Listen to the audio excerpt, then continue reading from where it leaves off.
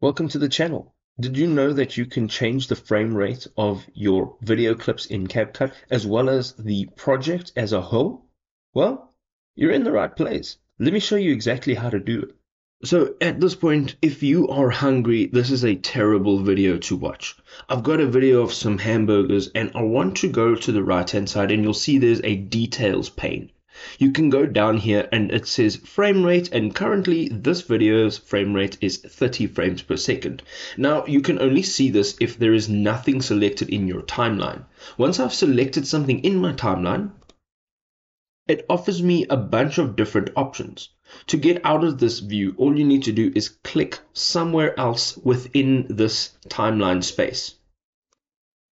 We're going to go over to the modify on the right hand side and open the window.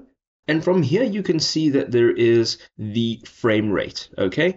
And you can open this drop down menu and change the frame rate of this specific video clip.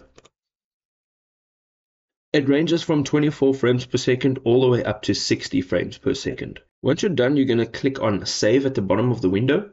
This process will take a few seconds, and you've now changed the frame rate of this specific clip. But if you have multiple clips and they're all different frame rates, you can go up to the export window at the top right hand side of the screen, and from here you can go down to frame rate, open the drop down menu and change the frame rate of the entire project just before you're about to export it.